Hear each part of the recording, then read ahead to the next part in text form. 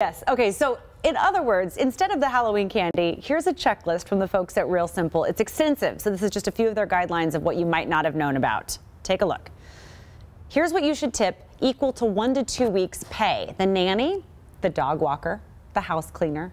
If you have a personal caregiver in your home, for example, like a nurse or somebody who comes in to check in on you.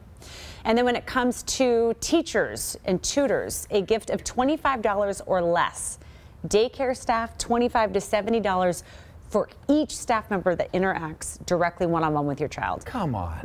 What am I, the Vanderbilts? Where am I coming up with this kind of money? 1 to 2 nights pay, and for both daycare and babysitter, they recommend that your kid also gives them a personal gift. Wow. So like babysitter, 1 to 2 nights pay as a tip, just like a one-time, hey, thank you. If you hire a babysitter over the holidays, that is, or if you have a regular babysitter, then that is what they recommend tipping. And then pet groomers, if you have a groomer for your pet, 1 session is the equivalent of how much you can tip.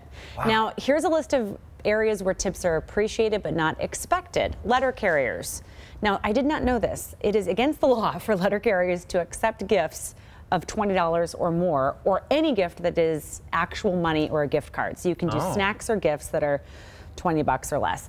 Trash or recycling, it's $10 to $30 each if it's a private service. If it's a public service, you have to look into whether it's legal or not. I was gonna say, now what about the guys? Because now they're just pulling up and they got a claw. I mean, the guy's basically like on his phone and it just does the garbage for him and they drive off. I mean, they're included in this? I think so. Okay. But again, it always comes up to your discretion. What is your discretion? And like I said, it is so extensive. We posted all the info in the 5 Hive. So you can go to the Facebook page, take a look. We have a couple of different links. There's an Emily Post article, the Real Simple article. It's extensive though. And so I got stressed out just reading it. So we thought we would just kind of pick and choose a couple of them. I gotta manage my money better, you know? I mean, that's like 50%, if not more, of what I would spend on the holidays for travel. Are people still getting Christmas bonuses, like at work? I mean, like Jelly of the Month Club? I mean, is that still a thing? I mean, I remember once upon a time I'd get a little bump here and there. I don't know. It did recommend a gift for your boss.